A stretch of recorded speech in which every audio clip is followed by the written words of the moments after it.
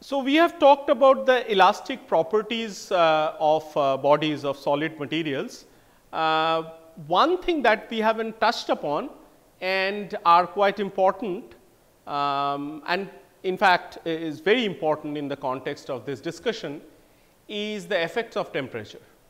So, the temperature has been put out of the discussion so far, and now we are going to talk about temperature effects on these properties that we have just discussed, such as elongation, such as the stresses, etc.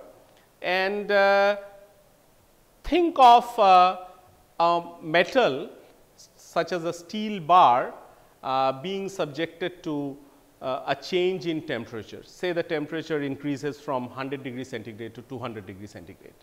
So, what is going to happen to the material, and what effects would it have on the thermal stresses and their corresponding applications, etc. So, let us talk about or rather make the discussion a little more quantitative by saying that let us see this. So, there is a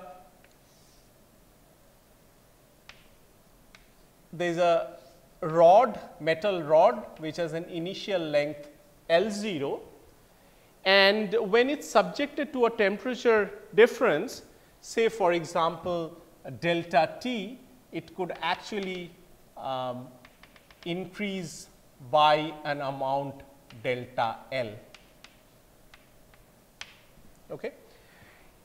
And there are very familiar examples, such as you might have seen that there are small gaps in the railway tracks. Those gaps are kept to accommodate the change in length or the elongation of the rail track, the material of the rail track that it is made of. So, in this particular case, say the temperature goes from an initial Ti to a final temperature Tf, and the length of this bar, which is constrained to actually increase in the direction where it is hinged. So, this is hinged say in a, against a wall, which we at this moment we ignore the expansion of the wall due to this the heat that it is subjected to, and this has caused some stress in the material, and it is in the line of the discussion that we had, that either you apply a force in order to cause an extension, or you can also apply a change in temperature for the material to undergo an elongation, or if you actually lower the temperature of the body, it could actually undergo a compression, and in any case there will be a stress that is going to be developed, and this stress we will call as thermal stress for reasons that you would see just in a while. So, let us take this temperature difference Tf minus Ti to be called as delta T, and not only that, it should be small, it is not large, and in this case the change in length delta L is given by L0, and you have Tf minus Ti, and there will be a proportionality constant, let us call it as alpha, and just to make sure that this elongation happens due to the change in temperature, we put a subscript T here, and this is called as the linear expansion of solids, where the material under the application of heat, the temperature increases from Ti to Tf, and the coefficient linear coefficient of expansion is given by alpha, and L0 is the initial length before the temperature difference being applied is given as L0. So, this can be written as alpha L0 and delta T. So, my change in length is given by alpha L0 and delta T, and so if we want to understand that, so what is alpha? Alpha is called as the linear coefficient of expansion,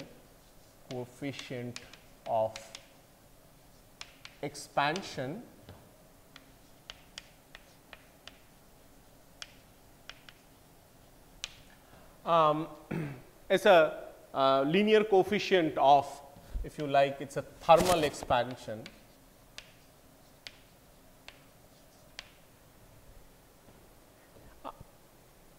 And which actually appears as a proportionality constant in this equation, and it has let us check the units and dimensions of alpha.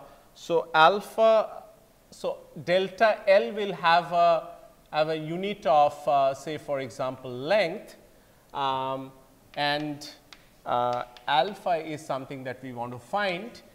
L0 again has the unit of or the dimension of length, and delta T has say the dimension of temperature, which could be in either in degree centigrade or in degree Kelvin or in Kelvin, I am so sorry, in Kelvin. So, alpha is 1 over temperature, which we usually say in per degree centigrade, if you are talking about centigrade. So, so alpha is expressed in per degree centigrade, L0 is the initial length which is known, delta is the T is the temperature difference, and that causes an elongation of amount delta L T.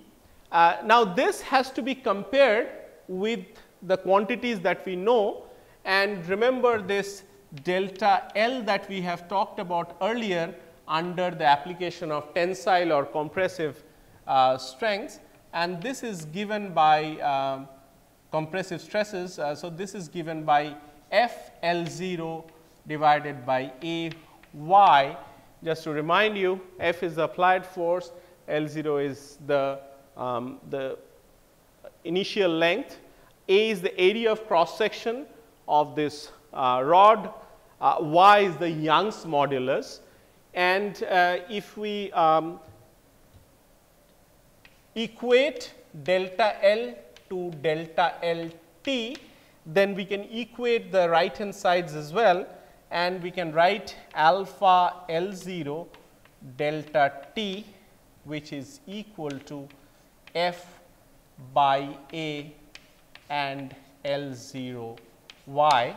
Clearly, L0 will cancel from both sides, and we can write F over A as sigma, and so this becomes equal to, so sigma can be written as alpha y delta T,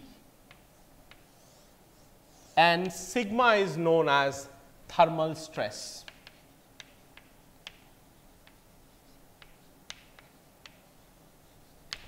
Just a few minutes back we were discussing that why it is called as a thermal stress, because now this depends upon temperature. Sigma, which is a thermal stress, depends on temperature, and rather it depends on the change in temperature, which is temperature difference between the final and the initial values.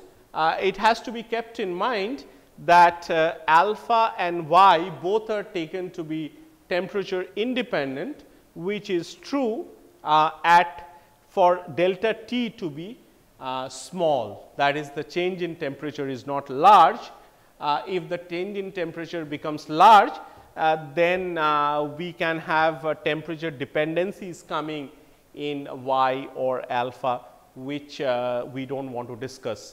That is beyond the linear regime, and this will be treated as the thermal stress, which is now takes the place for mechanical stress, which had been generated by an application of a force, and now this sigma is generated because of the application of heat and thereby changing the temperature. So, let us do an example problem which will make things clear for you. So, we will write down the problem here. So, it is about these familiar examples of rail tracks and the small gaps that they have in between. So, let us take this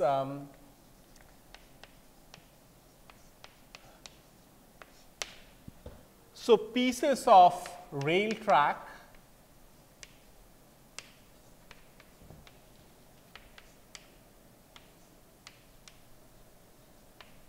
each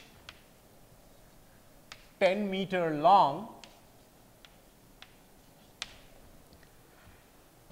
are laid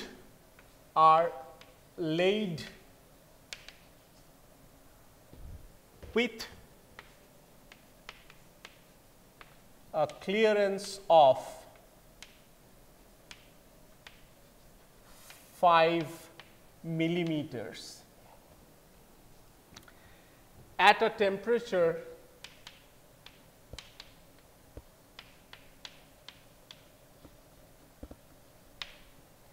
°30 C. So, the first question is, at what temperature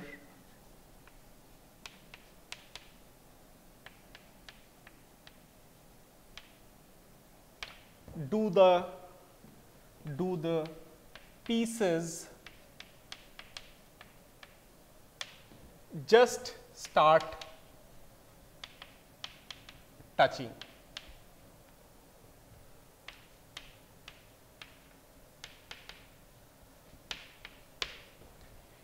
And the second question is, what is the thermal stress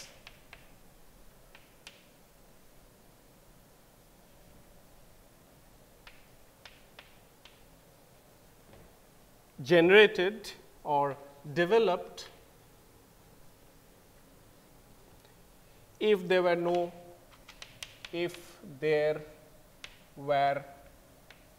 no clearance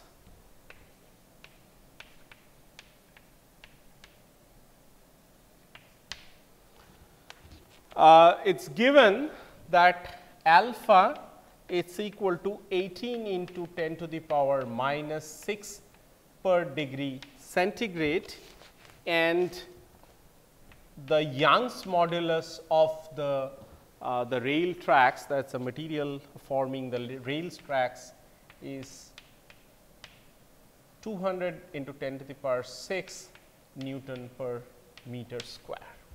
Okay. So, I hope the problem is clear, that you have these pieces of rail tracks which are to be laid down in order for the trains to run on them, but as you know that they cannot be put right next to each other without having any gap, because in summer, where in many places in India the temperature goes up to 45 or even nears 50, the material will expand, and when it expands, you do not want the tracks to be actually putting a lot of stress on each other, in which case they may crack, and if they crack, that could cause accidents, which is what should be avoided completely.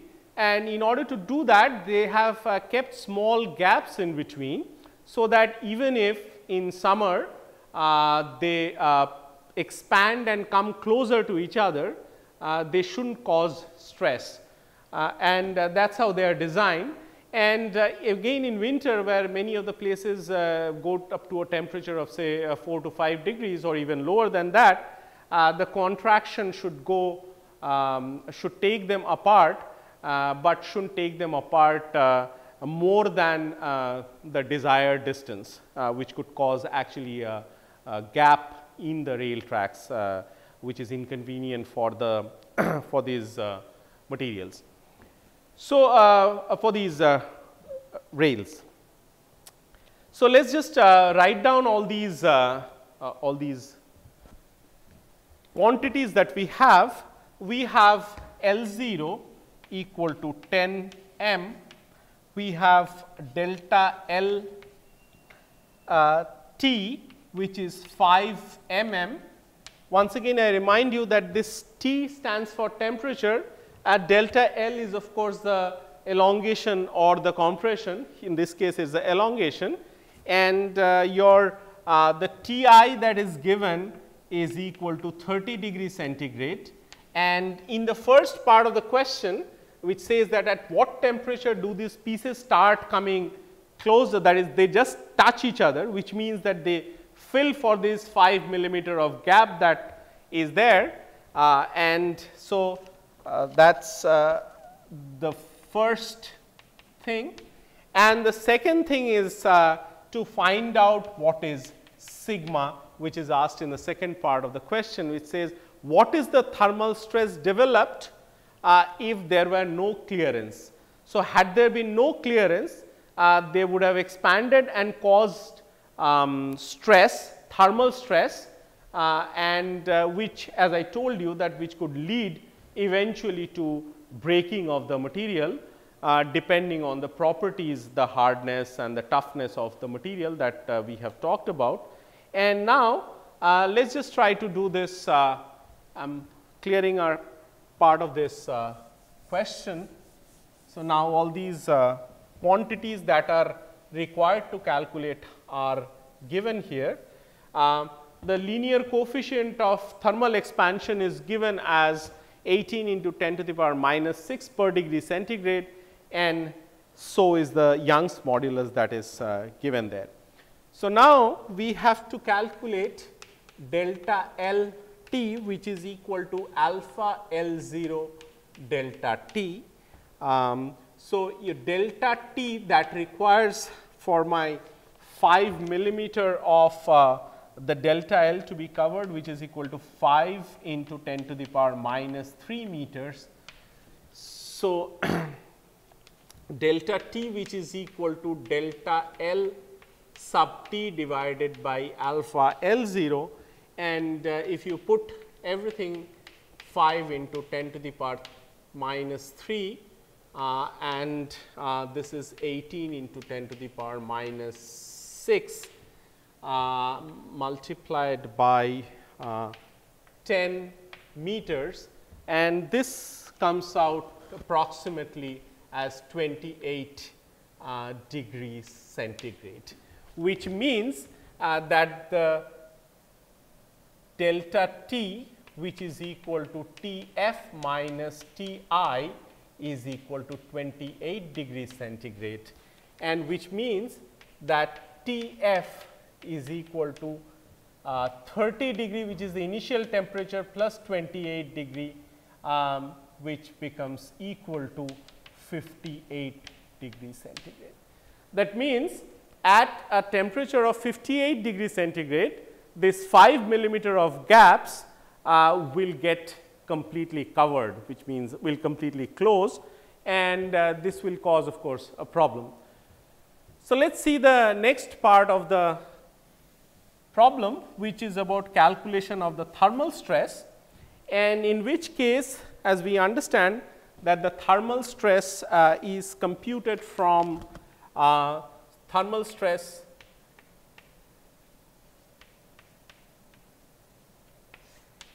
it is equal to sigma equal to alpha y and delta t, alpha being 18 into 10 to the power minus 6, y is 200 into 10 to the power 6, and delta T is 28.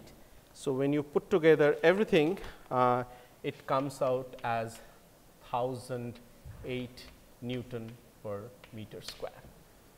So, just a quick understanding of this, had there been no gap kept while designing the rail track, there will be a stress, thermal stress, which is more than 1000 newtons per meter square that would develop where a temperature difference of 28 degrees is induced. So, this is a large stress, thermal stress that is going to be developed in the rail track. So, let us carry on with some more problems on thermal stresses and the effects of temperature. So, let us say a bronze bar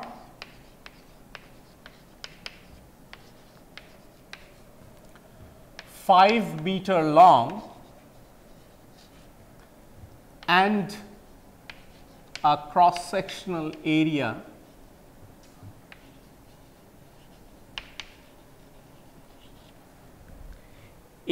of 200 meters square is placed between two rigid walls as shown.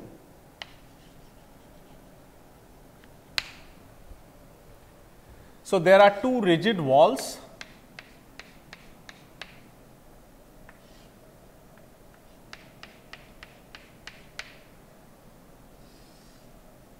There is a bronze bar which has an initial length of 5 meter and there is a gap of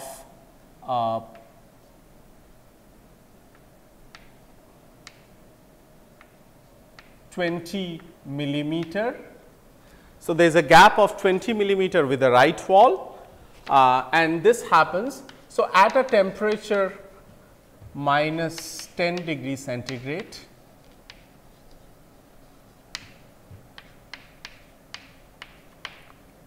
the gap between the bar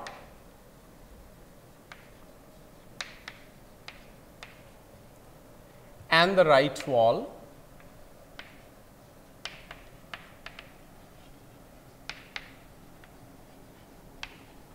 is 20 millimeter.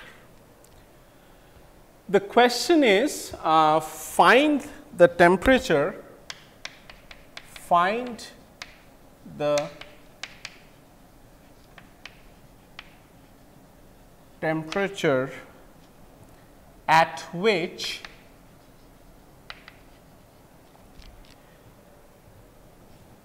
the compressive strength, the compressive stress in the bar will be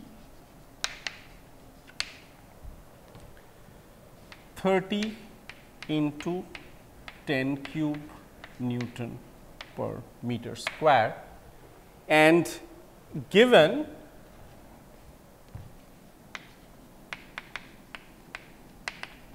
alpha, which is the coefficient of thermal expansion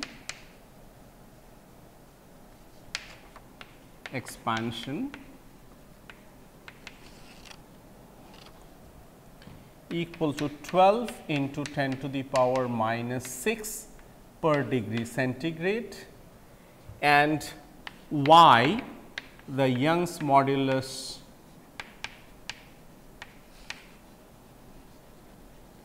equal to 80 into 10 to the power 6 Newton per meter square. So, just to summarize the problem, there are two rigid walls and a bronze bar is tied with the left wall with an initial length of 5 meters. There is a small gap of 20 millimeters with the right wall, and this is the story at minus 10 degree centigrade. The question is, at what temperature there will be a compressive stress that will develop in the bar of this magnitude 30 into 10 cube Newton per meter square, and the coefficient of thermal expansion and the Young's modulus are given. You have to understand one thing in this problem, that the compressive stress of 30 into 10 cube Newton per meter square will come into the picture only when the rod will grow by 20 millimeter and will try to expand beyond that because of thermal effects, and then this stress will come into picture. So, at this situation there is no compressive stress, because the compressive stress will come from the when the bar will touch the right wall and will try to extend farther. So, we have to find that extension because of which the compressive stress is developed. And to find that, we can take a note that this must be the stress versus strain graph. I mean, we are assuming that Hooke's law is valid and we are not going beyond the elastic limit, in which case a strain of delta x will be generated, which is strain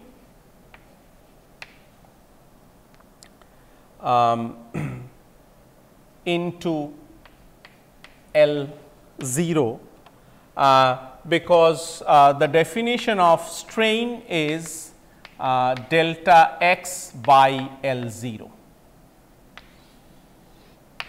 So, a delta x is equal to strain into L0, and that from the linearity relation of the stress versus strain graph. We know that y, which is the Young's modulus, is the stress versus strain. So, this is equal to stress divided by y into L0. So, this stress is the compressive stress that the question has talked about. So, if I put all these values, 30 into 10 cube Newton per meter square divided by the Young's modulus, which is 80 into 10 to the power 6 Newton per meter square, into a 5 meter, this will give me a 1.875 into 10 to the power minus 3 meter. Understand that this is the extension which will happen when the rod has expanded by this 20 millimeter, and because of the thermal effects it will try to expand even more, and there will be a compressive stress that will be developed. So, now I can put it into this formula, which is equal to L equal to L0 1 plus alpha and Tf minus Ti, where Tf is the final temperature which is asked for, and Ti is the initial temperature which is equal to minus 10 degree centigrade. So, this will be so it's L minus L0 divided by L0 is alpha and a Tf plus 10 degree centigrade. So, putting all these, so L minus L0 is so L is equal to 5 meter plus 20 millimeter plus the delta x that we have calculated. L0 is equal to 5 meter plus 20 millimeter. Thus, L minus L0 is simply delta x. So, delta x divided by L0 which will now have to be taken into account, and we now have 1.875 into 10 to the power minus 3 divided by 5. This is equal to 12 into 10 to the power minus 6 and a TF plus 10 degrees centigrade. So, if one solves for TF from here, it will come as 21.25 degrees centigrade. So, it is at this temperature the bar will not only will touch the right wall, but it will also start putting pressure on it, because of which the compressive stress will be developed, which is given by this, and this will happen at this temperature at 21.25 degrees centigrade, and the initial temperature was given as minus 10 degrees centigrade. So, let us do another problem. So, a cylindrical specimen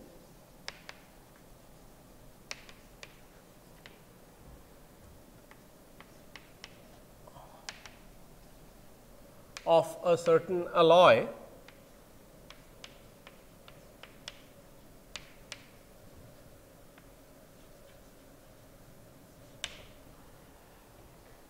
having Young's modulus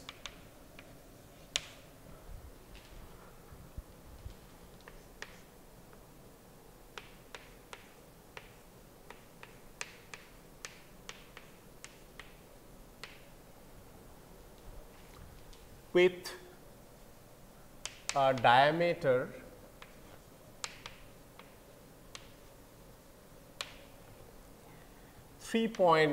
.9 millimeter, experiences an elastic deformation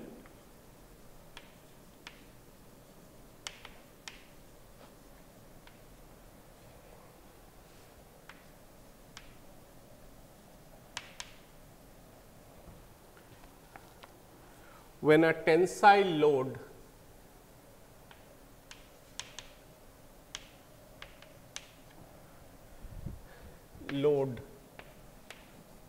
of 2000 Newton is applied.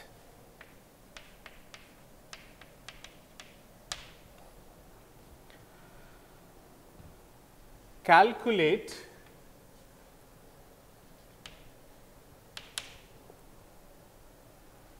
the maximum length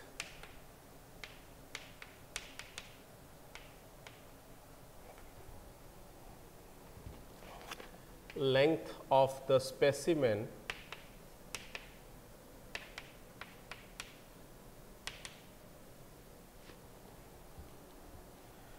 before deformation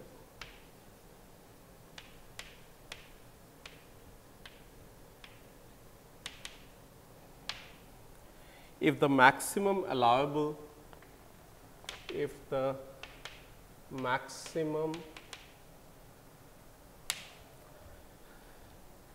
allowable or rather maximum allowed elongation is 0.42 mm.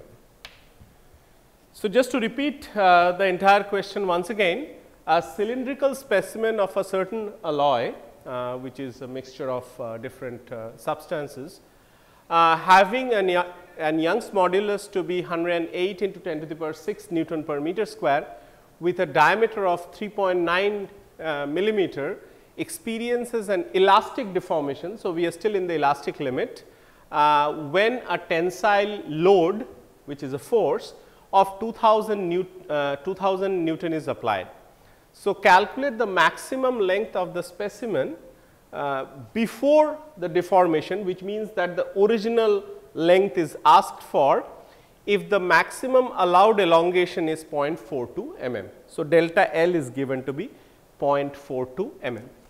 So, for this cylindrical specimen, your initial area of cross section is equal to pi and a d0 by 2 whole square, which is like a pi d0 square over 4, where d0 is the original diameter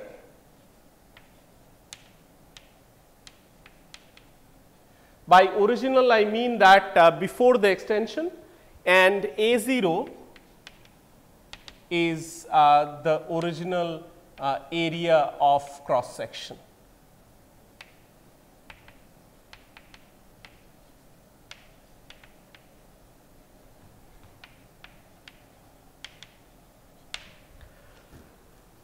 So, we have to calculate L0, the original length, that is the length before deformation. So, L0 is equal to delta L into y divided by sigma, where sigma of course is equal to F over A0. F is given to be 2000 Newton. So, if we put in all these things, 0.42 into 10 to the power minus 3 into 108 into 10 to the power 6 divided by 2000 into 4 into pi and 3.9 into 10 to the power minus 3 whole square. This comes out to be 0.257 meter, which is equal to 257, sorry, this is millimeter, this is 0.257 meter, which is equal to 257 millimeter. So, that is the original length of the sample. So, let us now talk about the energy stored in an elastic solid.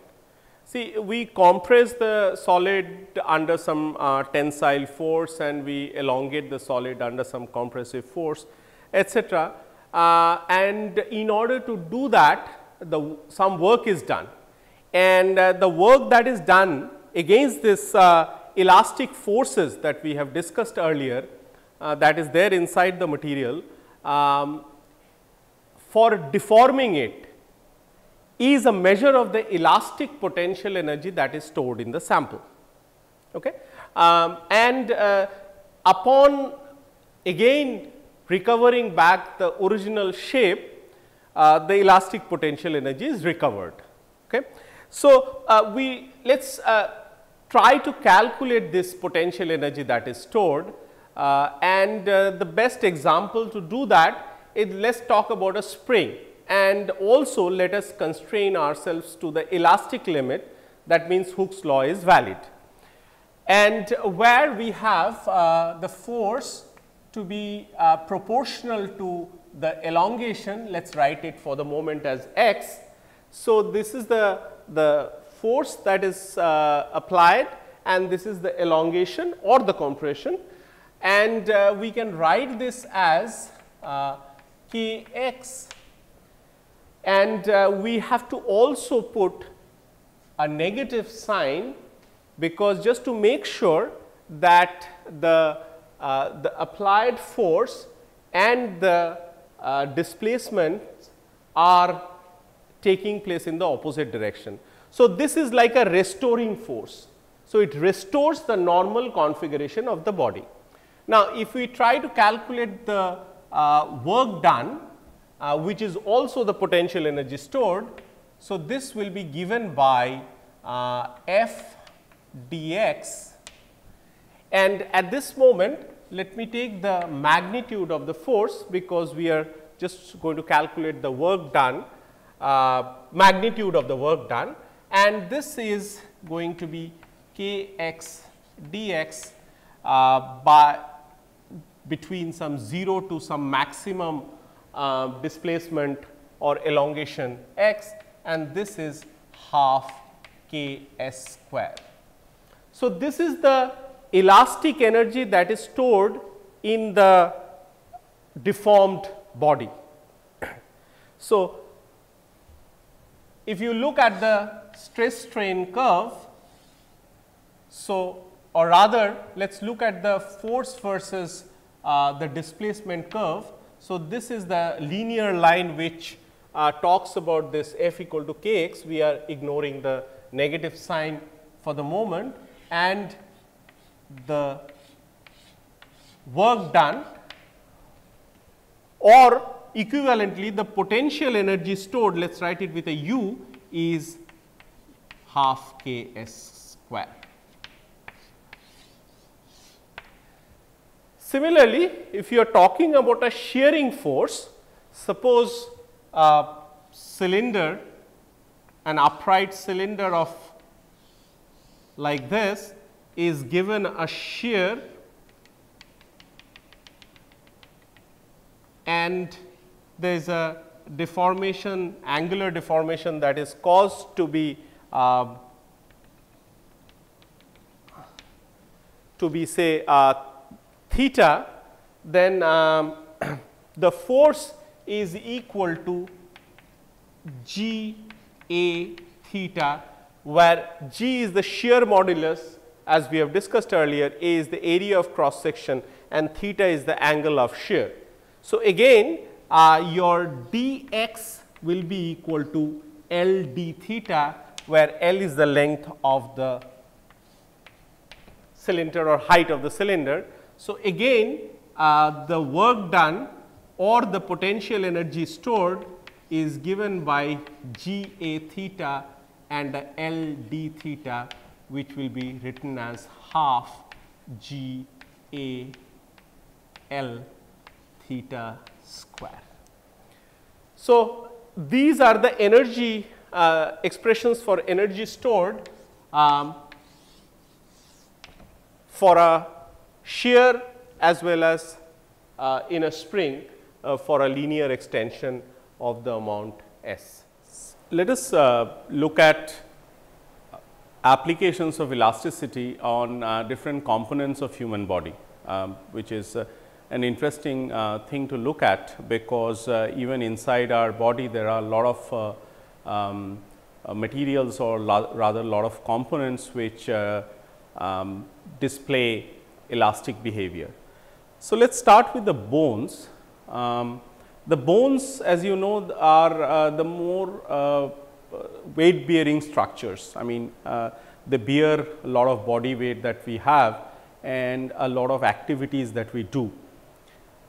You have seen those examples of a circus in which a person who does stunts, he can support a weight of 6 people on top of him, and his femur bones only get compressed by 10 to the power minus 6 meters, which is quite negligible. And these shocks or these pressures or these weights are actually supported by cartilages that are there in between the bones. So, let us talk about the femur bone. The femur bone is designed to bear a lot of weight, but even these bones do fracture, and the fracture is mainly due to applying of stress in a direction in which they are not supposed to bear the stress. So, it is in a wrong direction if a stress is given or a stress is generated that can actually break the bones. And so, no matter how well designed the human body is, if there are stresses given at wrong postures, then they will sort of break or they will rupture.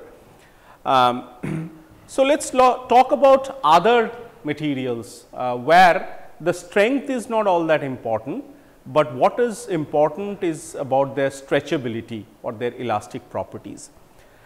Such materials are the arteries and the veins. So, let us just list them. So, we have talked about bones. Now, let us talk about arteries and veins.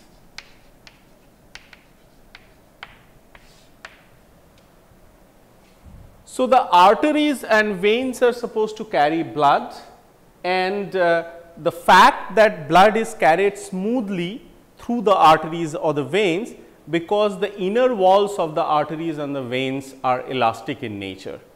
And because they are elastic, when the blood flows, they accommodate that extra pressure that is generated by the pumping of blood, say by the heart.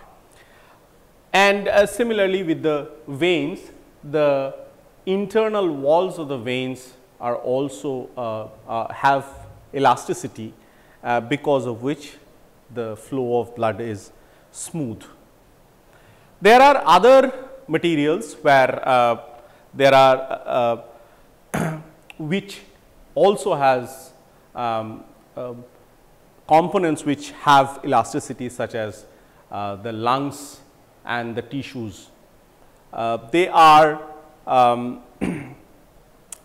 the elasticity of lungs, as we know, plays a major part in our existence. That is, the lungs has to pump air, and that pumping, efficient pumping of air is crucially dependent on the elastic properties of the lungs. And as we age, the walls of the arteries or the surface of the lungs, they lose elasticity and the walls get hardened, which create trouble into their normal functioning, as we know that when a person grows old, all these problems are likely to occur. Also, the other stretchable components that we have are the muscles and the skin. And if one gets hurt, there is a swelling, and that swelling is because the skin has some elastic property. And over a period of time, the swelling goes down and the skin comes back to its original configuration.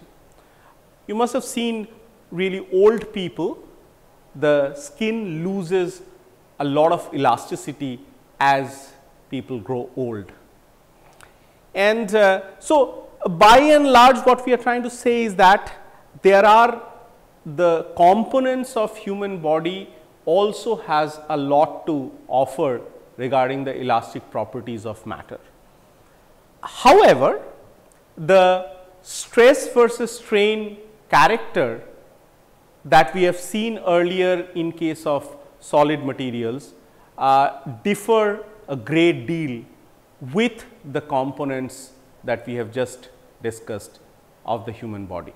So, the stress versus strain curve can actually differ significantly from what we have learned, and each of the crystalline solids or the solids that we have learned, they have a generic behavior of the stress versus strain, while each of the physical components that we have talked about, such as bones, such as about lungs, about the arteries, veins, skin, etc., they can have very different stress versus strain relationship as compared to each other. So, let us see a typical stress versus strain relationship of a wool fiber. Okay. The sweaters are made of wool, and let us see that what kind of stress versus strain relationship they could have. So, this is the familiar graph that you have. So, this is stress and this is strain, and it goes like this. So, this part is somewhat known to us up till this, and then of course, it becomes flat for quite a while. That is, application of stress is not, there is no application of stress. However, the strain keeps changing, and suddenly after a certain point, the stress becomes large without significant increase in strain, and this is very different than what we have learned so far. Before we conclude this chapter on the elastic properties of matter, let us recapitulate the things that we have learned and list out some of the things that are important for our discussion. So, we have in the context of the elastic properties, we have learned Hooke's law,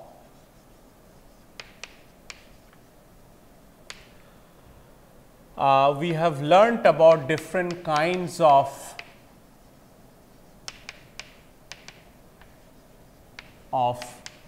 elastic moduli, such as we have learnt about Young's modulus, bulk modulus and shear modulus.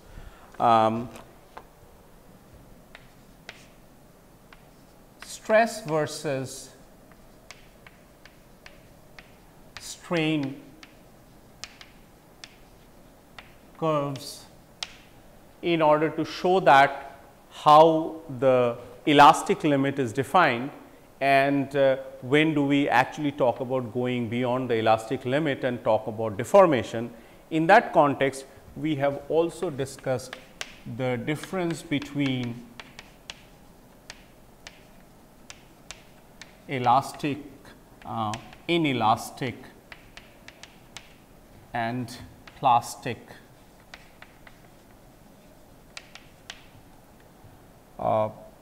deformations. We have listed down a number of properties that are related to elasticity of a body, such as properties such as toughness, brittleness, etc.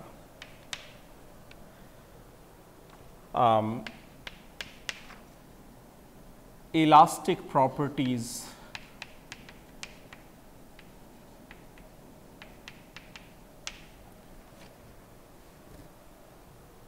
of human body, where we not only discussed about the strength of a particular component, but also we have talked about the stretchability of different components of human body, which are essential for normal functioning of the body. So, a few important points to mention and to ponder about are the following. Before we end this list, we should also talk about a number of example problems.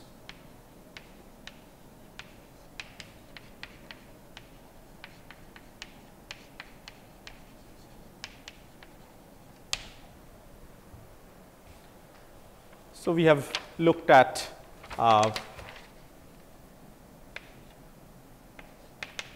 all these things one after another in the last 3 classes that we have studied elastic properties of matter.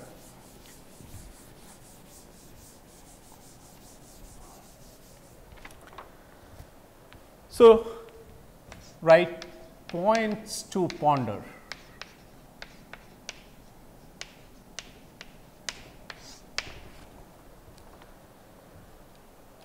So, in order to list out a few things which you should remember and which may go against the common sense sometimes, and you should keep it in mind.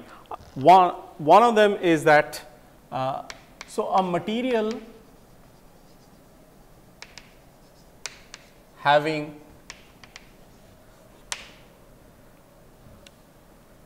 large y, y is Young's modulus, it requires a large force,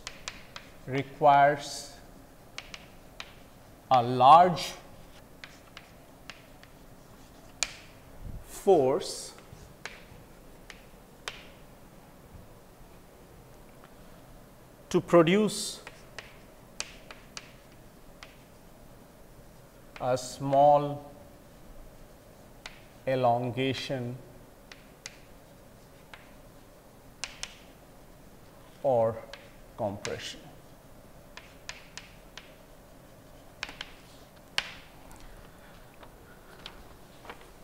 In fact, the second point is quite interesting, and it is often thought that the material which stretches more is known to be more elastic, and this is clearly a misnomer. The actual technical definition is that the material which stresses, which stretches or of course compresses to a lesser extent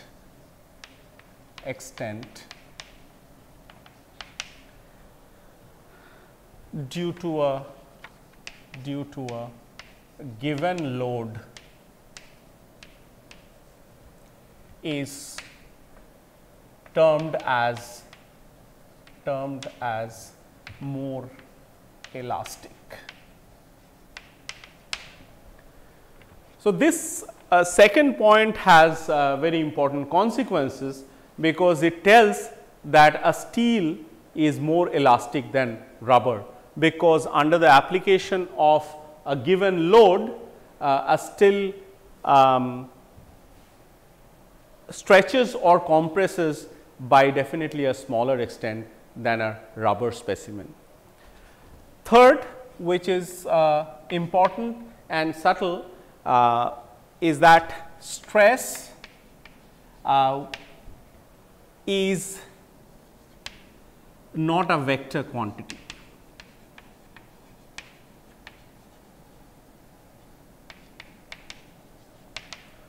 Unlike force, even though it is force divided by the area, it is not referred to as a vector quantity. In fact, because to talk about stresses, either it's if it's compressing, then we call it as a compressive strength, or if it's expanding, we call it as a tensile strength. All these terms are coined to show the stresses being developed in materials which are either going outward for a tensile or going inward for a compressive stress.